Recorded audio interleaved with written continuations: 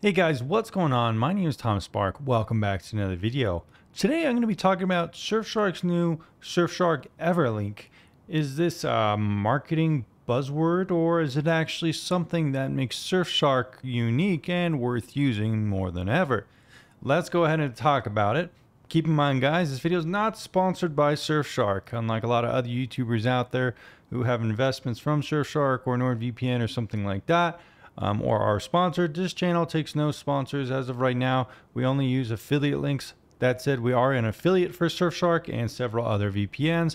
So if you like what I have to say in this video, whether the pros and the cons, go ahead and check out my link for Surfshark in the description down below. That will get you a discount and some extra months. So guys, with this objective take in mind, let's see if Surfshark's Everlink is actually something that is interesting to us or maybe not.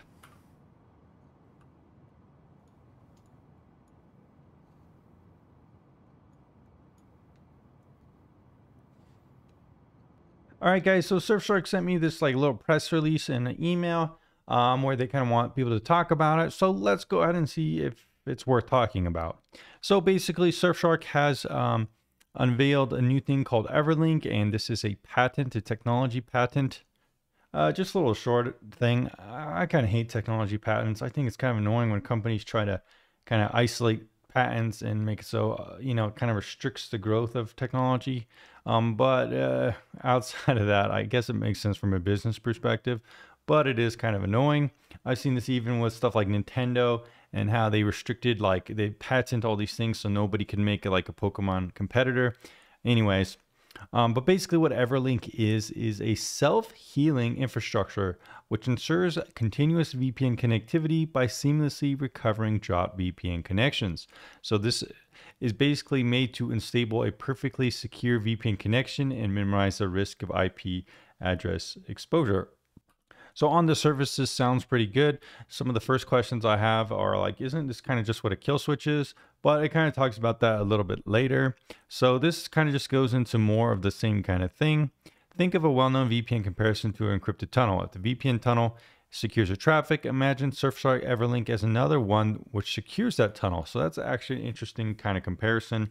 So let's say you have some armor and something's wrong with that armor. It's kind of dysfunctional or something. There's like the little chain link missing. But if you have another armor on, I guess that secures you as well. So it's kind of what the idea behind this is. So I guess that sounds kind of cool in theory. Surfshark Everlink also ensures the VPN service for the user remains stable in case of server maintenance repairs.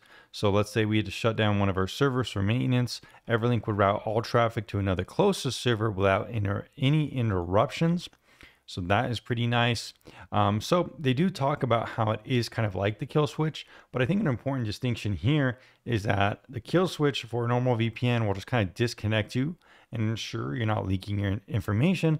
But the flip side of that is that you're not connected anymore. You don't have internet access. This could interrupt torrents or other things that you're trying to do on your computer. So with Surfshark Everlink, you don't really have to, I don't think you have to enable the kill switch necessarily. Basically, it will always just kind of stay connected and ensure you're not leaking anything.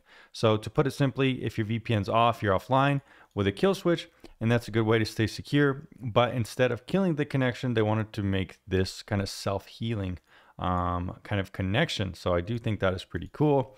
That's really about it. Apparently it's enabled on default. So that is really nice with the latest update. So all you have to do is enable WireGuard and it will turn on. So yeah, it looks like I have Surfshark Everlink. I think it would be kind of cool to have some kind of indication that it's working, like some kind of like little bubble that says protected by Everlink. It just seems like I kind of wish there was a little bit more of a visual indicator. But these VPNs don't necessarily always have the best kind of graphical user interface. They're usually pretty simple, not much changes. But yeah, what are my final thoughts on this one? Well, I do think it is a cool feature. I always thought kill switches were kind of annoying, to be honest, having to kind of put it on. I didn't like I wasn't enabled by default lots of times. They can cause really bad issues.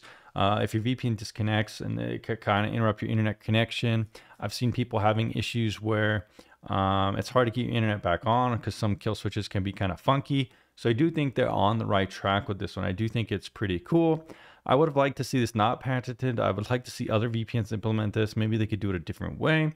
But unfortunately, that's kind of the cold hard reality of kind of business, is that, you know, they always want all the best things for themselves. So like I said, guys, you can get a good discount and some extra months with my link in the description down below.